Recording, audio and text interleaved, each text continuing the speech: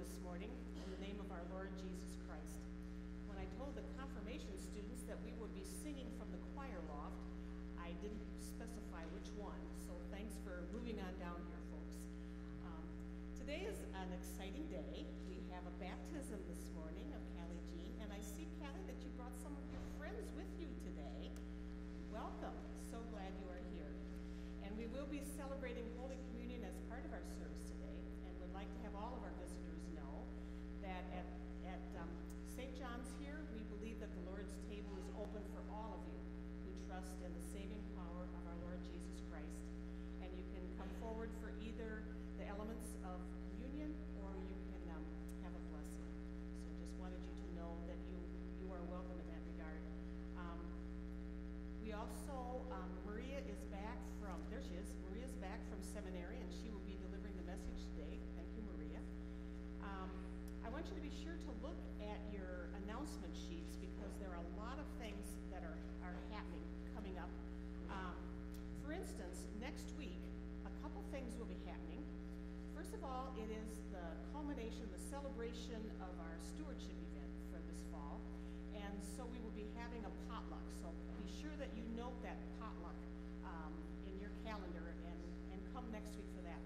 Also, a sneak preview here is that during worship, we will be welcoming the new counselors for our Crossroads Counseling Center. And so we'll get to meet them and pray them into their new position here. And so be sure to be here next week for those two events. Also looking ahead, there will be a citywide ecumenical Thanksgiving Eve service the day before Thanksgiving at 7 o'clock. It will be held this year, it rotates around. This year it will be held right down the street at First Presbyterian, and I've been asked to preach the sermon that night, and so invite all of you to come to that. Also, please note that on November 27th, and be sure to write this in your calendars, that we will be having a concert here. Roy Carroll from Wartburg Seminary will be our leader in that concert, which will include organ and songs and instruments and readings and prayers. I think it will be a really good event, so mark that 2 o'clock on November 27th. Like I say, there are other announcements in there that you want to look at. But what I want to do is, there's Karen, okay? What I want to do is introduce Karen Goy. She has the Faith Talk for today, and I'm privileged to be able to hear you twice. I heard it last night, and so welcome. So glad you're here. Good morning. My name is Karen Goy, and I have been blessed to belong to the family St. John's since I've been 5, and I won't tell you how many years that adds up to. Away from here, I spend much of my time working as a speech-language therapist, and I realize that I have become passionate about words and the power that they hold.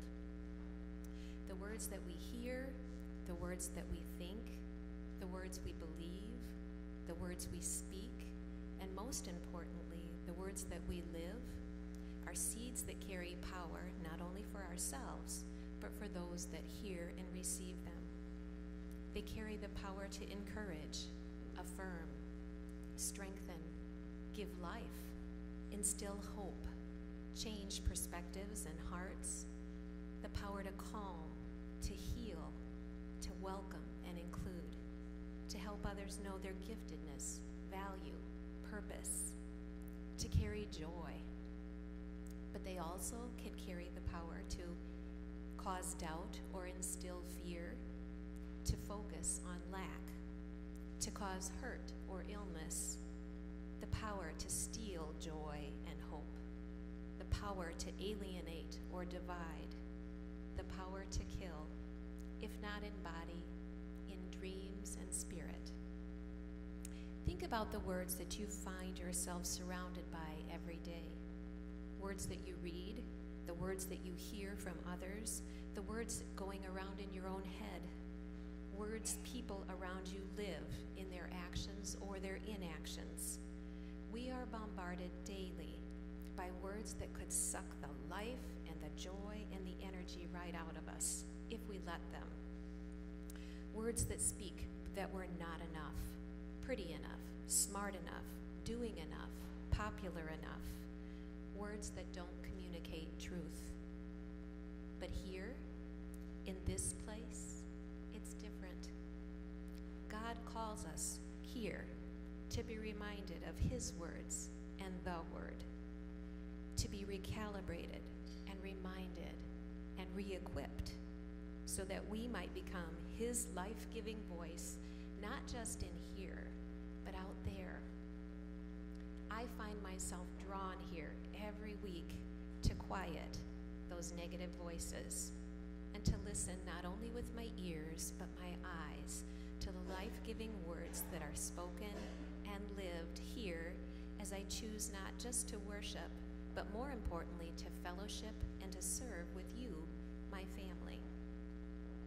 Over the years, your voices have invited me to join your study groups or your serving teams, to dare to believe that I'm good enough, deeply loved, a vessel essential to part of God's plan in the lives that mine intersects with. Your different voices have encouraged and affirmed me and have uplifted me in prayer.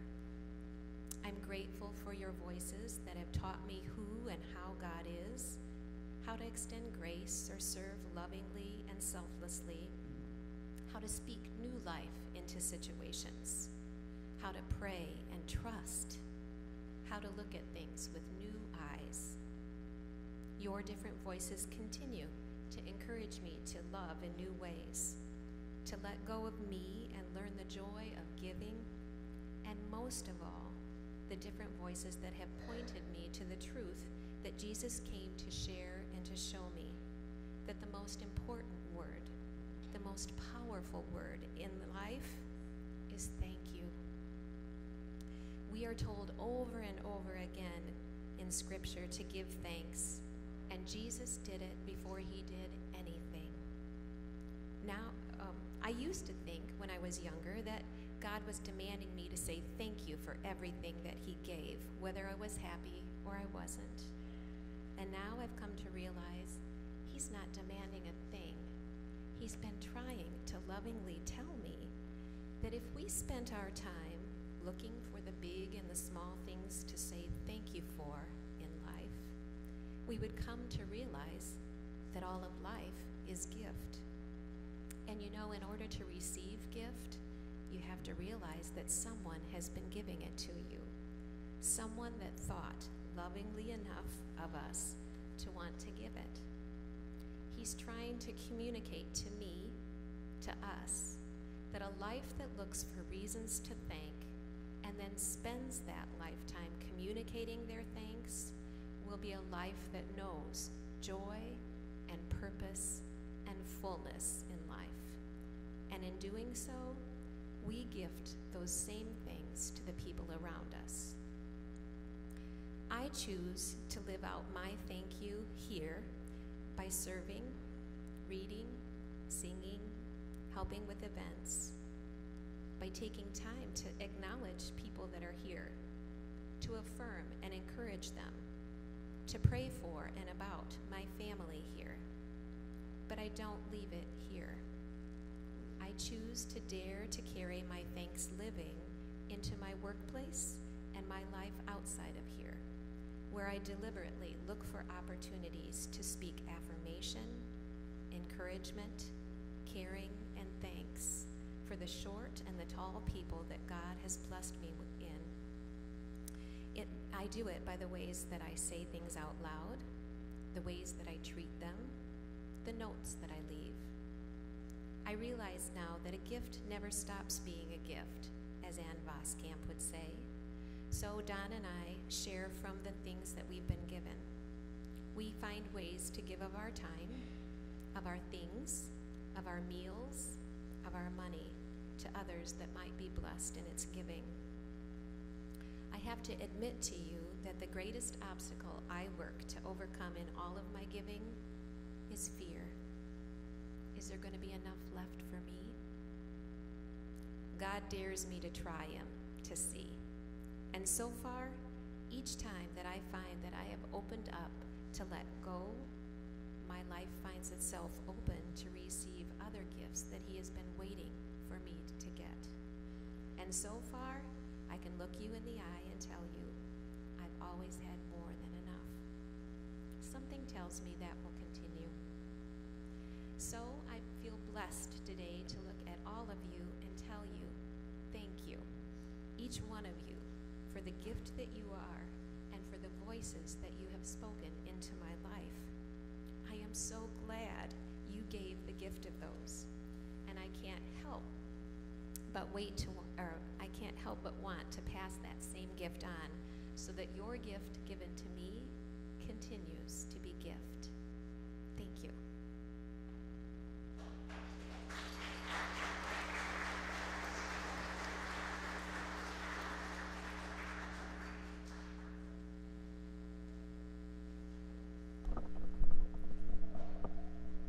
During this stewardship season, we've been asking two questions each week. One question is, how have you seen God's grace come to you? And the other question is, how have you shared God's grace with others? Well, in the midst of all this, we have learned a new song together, that Priceless Grace. And the confirmands here the confirmation students have learned to play the chimes that go with that. It's beautiful. And so what they are going to do today is they are going to introduce this song to us, our hymn for today, our opening hymn, by doing one verse, and then all of you will come in doing that first verse again, and then we'll do all four verses together, led with the chimes. So stand up.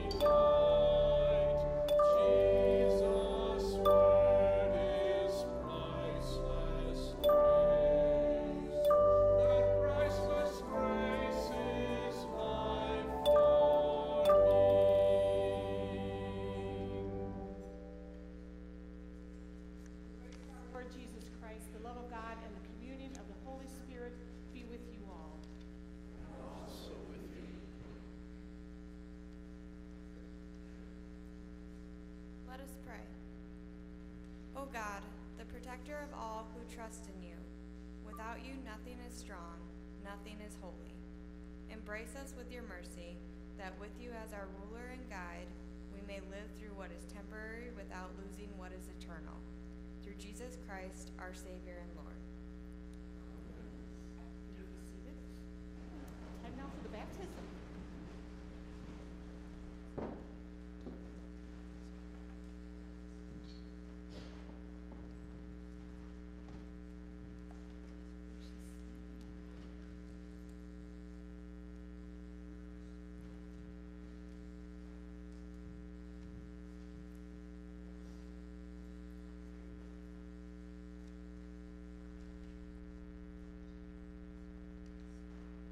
God, who is rich in mercy and love, gives us new birth into a living hope through the sacrament of holy baptism. By water and the word, God delivers us from sin and death and raises us to new life in Jesus Christ. We are united with all the baptized in the one body of Christ, anointed with the gift of the Holy Spirit, and joined in God's mission for the life of the world. Who presents this child for baptism? Called by the Holy Spirit, trusting in the grace and love of God, will you bring your child to receive to live among God's faithful people? Will you bring her to the Word of God and the Holy Supper? Will you teach her the Lord's Prayer, the Creed, the Ten Commandments? Will you place in her hands the Holy Scriptures and nurture her in faith and prayer, so that all your children may learn to trust God, proclaim Christ through word and deed, care for others and the world God made, and work for justice and peace? If so, respond, we do. Sponsors, do you promise to nurture Callie in the Christian faith as you are empowered by God's Spirit, and to help her live in the covenant of baptism and in communion with the church? If so, respond, we do. We do. People of God, do you promise to support Callie and pray for her in her new life in Christ?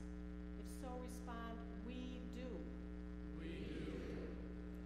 I ask you to profess your faith in Christ Jesus, reject sin, and confess the faith of the church. Do you renounce the devil and all the forces that defy God? If so, respond, I renounce them.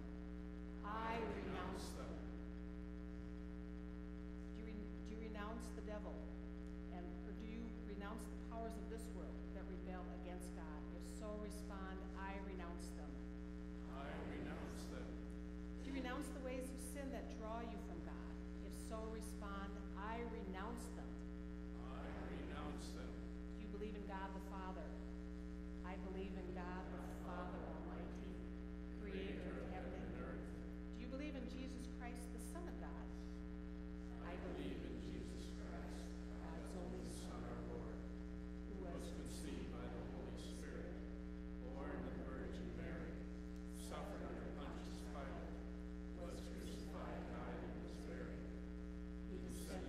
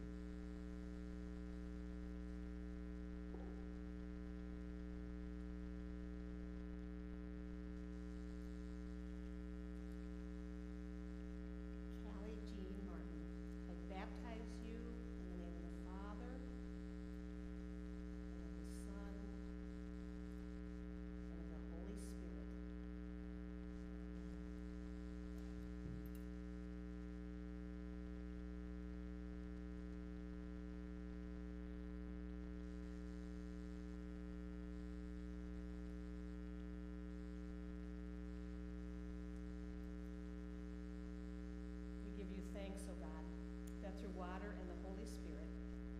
You give your daughters and sons new birth, cleanse them from sin, and raise them to eternal life. Sustain Callie with the gift of your Holy Spirit, the spirit of wisdom and understanding, the spirit of counsel and might, the spirit of the knowledge and the fear of the Lord, the spirit of joy in your presence, both now and forever. Amen.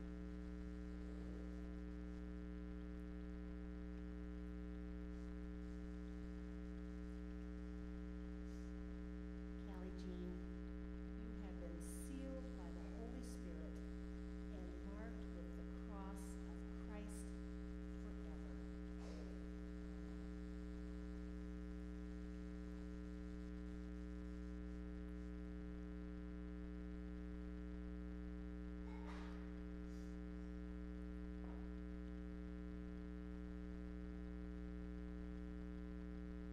Let your light so shine before others that they may see your good works and glorify your Father in heaven.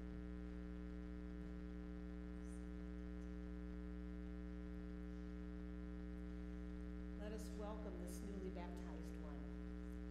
We welcome you into the body of Christ and into the mission we share. Join us in giving thanks and praise to God and bearing God's creative and redeeming word to all the world. We have a gift for her this morning made by the women. It's a quilt, so take that with you. And you know what? I think probably people are just really wanting to see her. Can we kind of show her back here, our newly baptized one? Oh, what a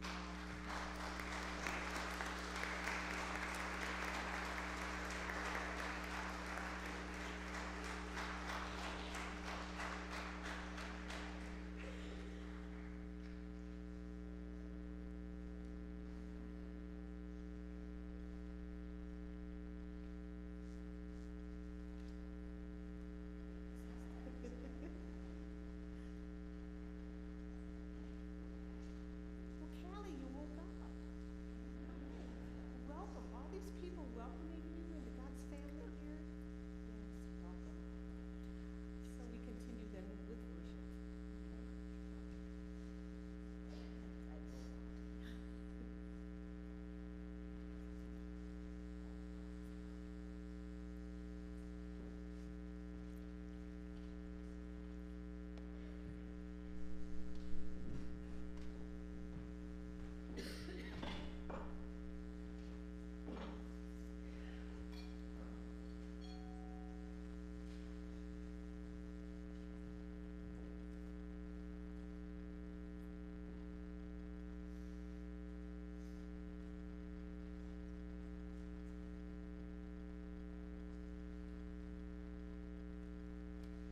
The first reading is written in Isaiah chapter 12, verses 2 through 6.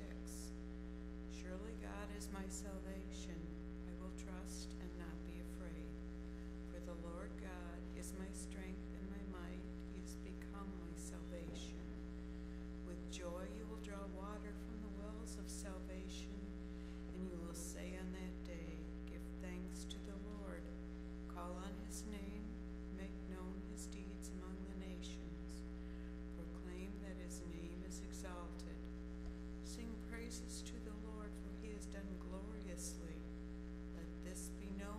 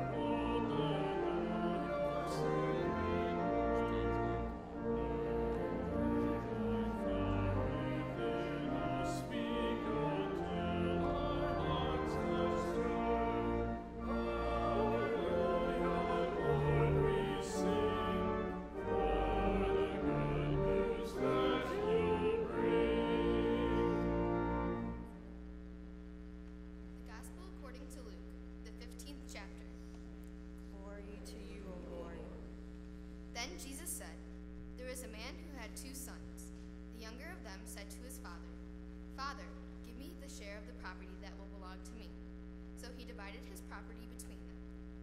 A few days later, the younger son gathered all he had and traveled to a distant country, and there he squandered his property in dissolute living. When he had spent everything, a severe famine took place throughout that country, and he began to be in need. So he went and hired himself out to one of the citizens of that country, who sent him to his fields to feed the pigs. He would gladly have filled himself with the pods that the pigs were eating, and no one gave him anything. But when he came to himself, he said, 'How many of my father's hired hands have bread enough and to spare? But here I am dying of hunger.' I will get up and go to my father, and I will say to him, 'Father, I have sinned against heaven and before you. I am no longer worthy to be called your son. Treat me like one of your hired hands.' So he set off and he went to his father. But while he was still far off, his father saw him and was filled with compassion. He ran and put his arms around him and kissed him. Then the son said to him, 'Father, I have sinned against heaven and before you. I am no longer worthy to be called your son.' But the father said to his slaves, 'Quickly, bring out a robe, the best one, and put it on him. Put a ring on his finger and sandals on his feet. And get the fatted calf and kill it, and let us eat and celebrate. For this son of mine was dead and is alive again. He was lost, and now he is found.' And they began to celebrate. Now his elder son was in the field, and when he came and approached the house, he heard music and dancing. He called of one of the slaves and asked what was going on. He replied, 'Your brother has come, and your father has killed the fattest calf, because he has got him back safe and sound.' Then he became angry and refused to go in.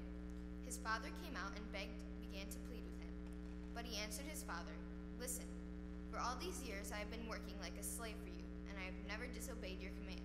Yet you have never given me even a young goat so that I might celebrate with my friends. But when this son of yours came back, who has devoured your property with prostitutes, you killed the fatted calf for him.' Then the father said to him, 'Son, you are always with me, and all that is mine is yours. But we had to celebrate and rejoice, because this brother of yours was dead and has come to life. He was lost and has been found.'" The Gospel of the Lord. Praise to you, O Christ.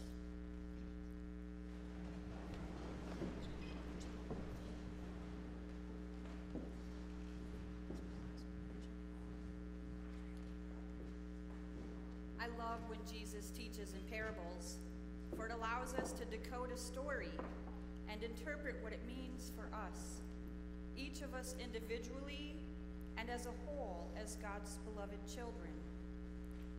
Reading the living Word of God, searching for truth and answers, invites the Holy Spirit to guide and direct us. Part of parenting is allowing children to figure things out on their own, no matter how difficult of a struggle that child may have. As a parent, I confess that is easier said than done. But that's what God does for each of us. We are free to make our own choices. We may seek our parents' advice, and we might look at others for advice and learn from the examples and experiences of others.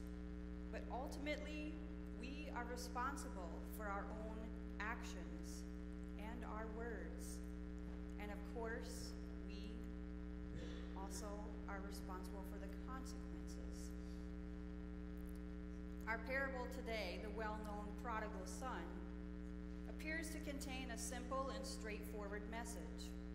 We have a father who's rejoicing when his selfish son returns home in desperate need of care and compassion and love, likely food and clothing. And we have a brother who's angry and bitter and jealous, not only of the attention that his drifter brother receives, but also because he's not receiving that attention either for being the good child. The prodigal son is a story perhaps of sibling rivalry, perhaps parental favoritism. but it's a story with a happy ending. These are all fine observations about the story, but I think that we need to look back and see why Jesus is even telling this parable in the first place. We see prior to this in Scripture that Jesus shares two other parables, the parable of the woman with the lost coins, to which is no fault of her own, and the parable of the lost sheep, where one little lost sheep is being searched for, and rejoicing occurs when it is found. Jesus shares these parables or little stories to teach us a lesson that is both individual and for us as a whole as God's children. So why is Jesus using this parable? Well, if we look back, we will see that Jesus was receiving some great slack. He was facing some angry and bitter and perhaps jealous Pharisees. You see, the Pharisees, they took the Jewish law seriously, and perhaps they even used those Old Testament laws to their advantage at times. For they purposely avoided people, certain people that were unclean, and they used the law as an excuse to ignore those in need. While the purity laws and observance of cleanliness would have been important during this time period, Jesus did not shun from the persons who would have been labeled unclean. Instead, he did the exact opposite. He purposely spent time with them.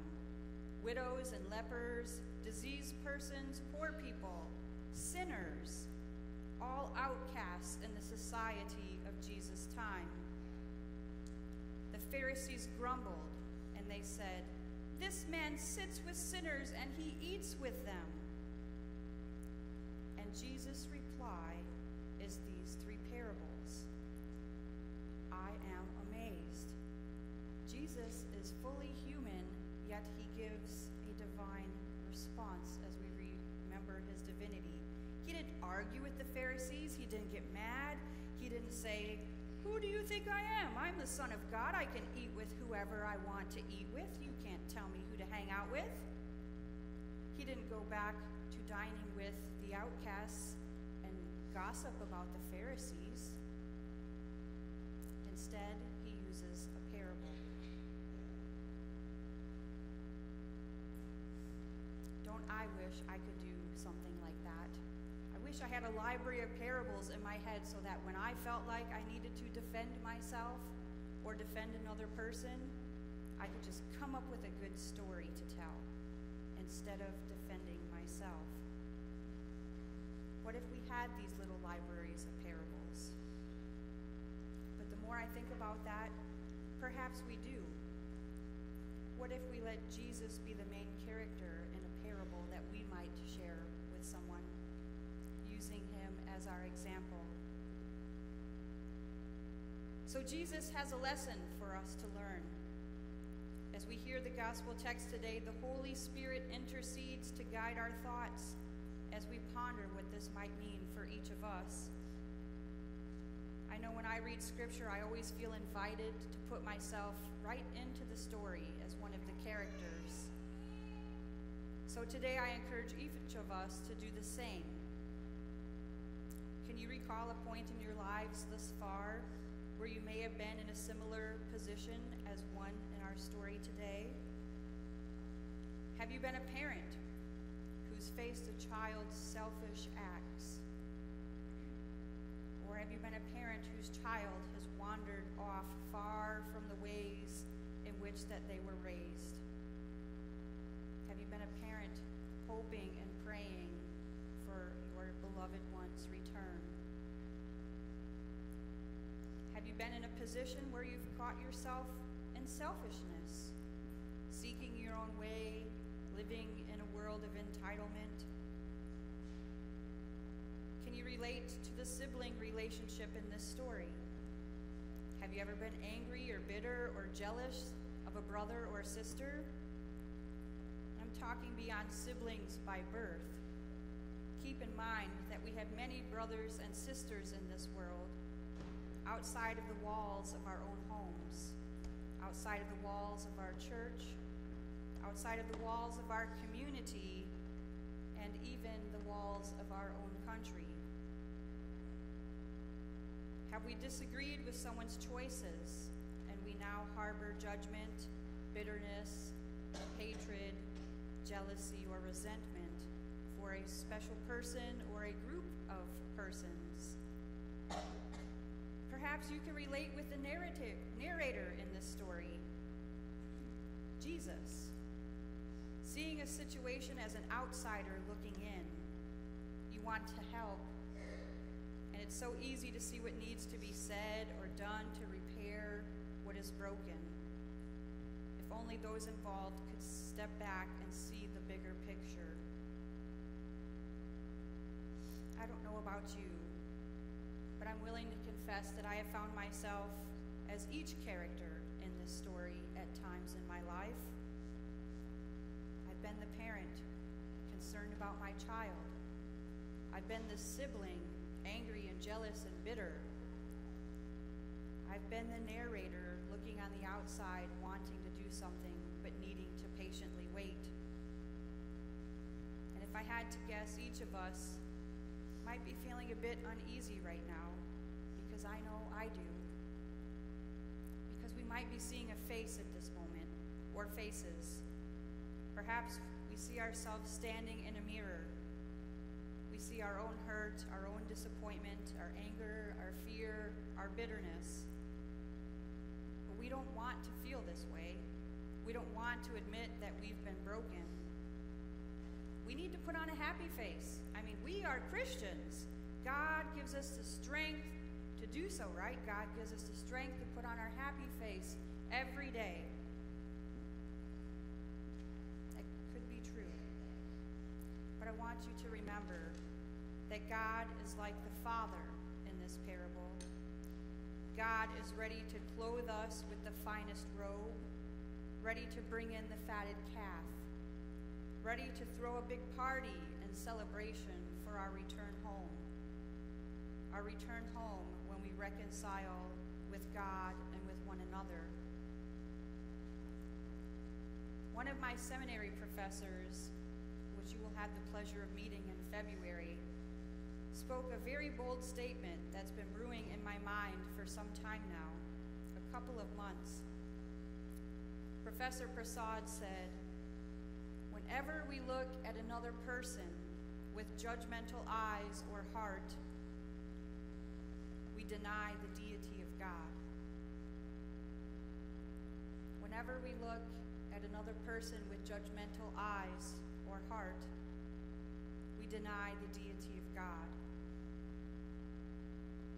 In my months of pondering this statement, I've come to paint a picture. I realize that if I look at another person and I'm judging them, I'm looking straight at Jesus and I'm denying him. And that just hurts. But thankfully, we are forgiven. We've come to church today for worship, to witness a baptism. We've come for fellowship. We've come to confess our sin. We've come to receive forgiveness. We've come to be reconciled with Christ, and perhaps for other reasons. But we remain unreconciled with Christ if we are harboring ill will towards another. In our baptisms, we receive the Holy Spirit, so God resides in each one of us. We as humans are not made for sin, but we are made for reconciliation. We are made in God's image. We are made not to divide and deny each other, but we are to love one another because God first loved us. Where have you heard that, Team Ohio? We love because God first loved us. In doing so, we are living out God's grace. The heart of our Lutheran beliefs is that we are saved by grace through faith. Our stewardship theme this season is first we give of ourselves, giving in grace. It's a pretty bold statement. For what we give of ourselves is beyond our time or talents and financial resources. It's God that lives in us that we give. It's by God's grace that we are able to do so. Apart from God, where does our strength come from? I don't know about you, but I get very tired and grumbly, and I feel very lost when I try to do things on my own. The prideful high of being able to pat myself on the back on occasion, it's pretty short-lived when I become bereaved and have that ill will feeling of self-righteousness. So if you're feeling lost, if you've wandered, if you're broken and weak inside, if you're using every ounce of energy to present wholeness on the outside, if you're holding a grudge, if you're feeling unloved, I ask you, what character in the parable do you resonate with right now? Forgiveness is for everyone. Confessing our sin, our unnecessary judgments can be so freeing. And I understand that brokenness and discord in certain situations are usually two-sided. However, from my own experience, I encourage you to not let fear of rejection paralyze you from making a move. God calls us to unity with all people, despite our differences. In doing so, we no longer risk denying the one who died so that we might live. My friends, it's never too late to return home. As the Father patiently waited for the return of his Son, God patiently waits for us to return to God's loving, outstretched arms, ready to embrace us. Embrace us in the arms of our Maker, where pain and sorrow and hatred and disappointment will be exchanged for peace, joy, wholeness, love, and hope. Even on the best of my days, I still need that embrace, that unconditional love and acceptance that comes only in the forgiveness and grace that we received through Jesus Christ. God is waiting, my brothers and sisters. Don't be afraid to return home.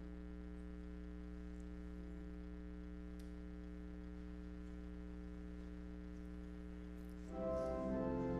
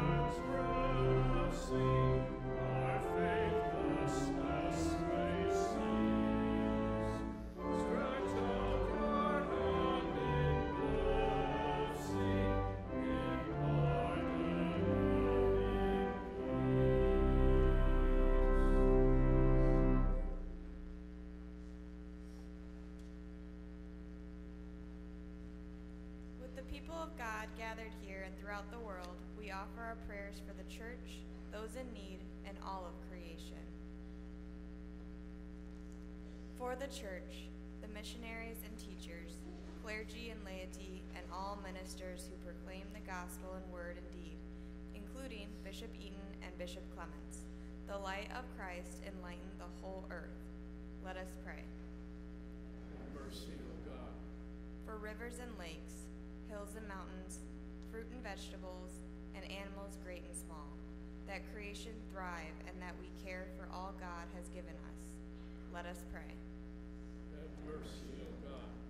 For all in authority at the local, state, national, and international levels, for those who advocate for equity and for relief workers and their supporters, let us pray. Have mercy, O God. For those who hunger or thirst, for those who doubt or are terrified, for those who suffer in body, mind, or spirit, including those we name in our hearts, that all experience the healing and comfort given through Christ. Let us pray. Have mercy, O God. For those who mourn, including the family of Luann Peasley Schmidt, let us pray. Have mercy, O God. For those who gathered in this place to hear the gospel and receive the good gifts of God through Christ Jesus, that guided by the Holy Spirit we serve our neighbors who are in need, let us pray. Have mercy, O God. For the men and women who served and defended our country and values of freedom and justice we hold so dear, that we may never take for granted the privileges they have secured for us, let us pray. Have mercy, O God. In thanksgiving for the saints of every time and place who have died in Christ, and that we follow their example of faithful living, let us pray. Have mercy, O God. Almighty God, you have promised to hear those who call upon your name. We commend all our spoken and silent prayers to you, trusting in your abundant mercy through your Son, Jesus Christ, our Lord. Amen. The peace of Christ be with you always. Also with you. We share Christ's peace with each other.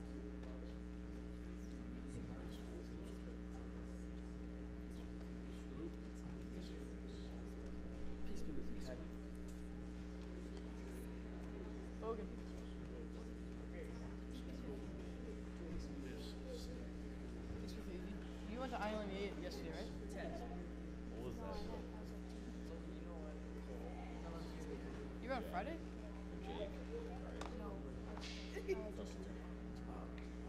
Oh.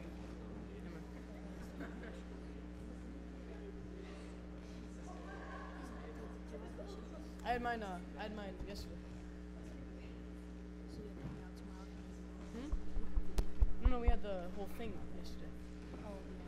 Yeah.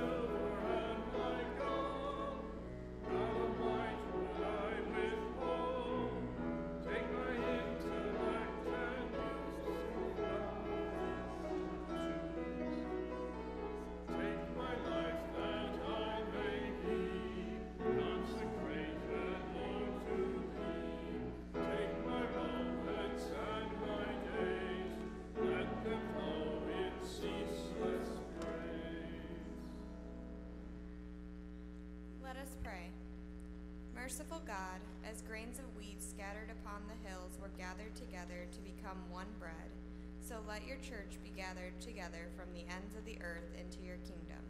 For yours is the glory, through Jesus Christ, now and forever. Amen.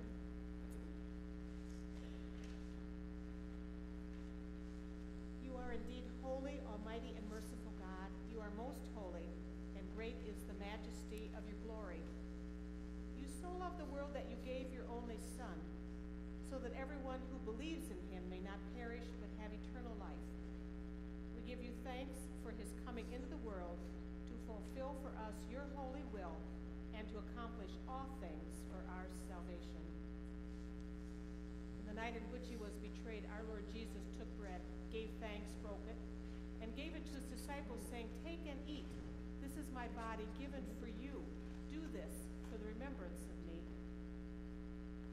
Again, after supper, he took the cup. He gave thanks and gave it for all to drink, saying, "This cup is the new covenant in my blood, shed for you and for all people for the forgiveness of sin. Do this for the remembrance of me." To you, O God, Father, and Holy Spirit, be all honor and glory now and forever. Amen. Our Father, Who art in heaven, hallowed be thy name. Thy kingdom come, thy will be done, on earth as it is in heaven. Give us this day our daily bread, and forgive us our trespasses, as we forgive those who trespass against us. And lead us not into temptation, but deliver us from evil. For thine is the kingdom, and the power, and the glory, forever and ever. Amen. there is a place for all of you at the Lord's table. You may be seated, and the ushers will direct you.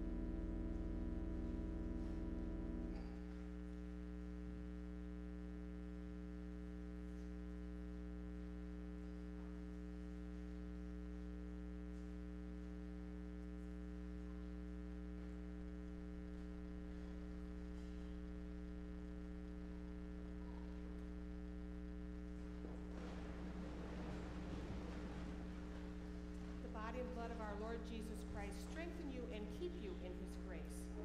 Amen. Let us pray. We come again to you, O God, giving you thanks that in this feast of mercy you have embraced us and healed us, making us one in the body of Christ. Go with us on our way.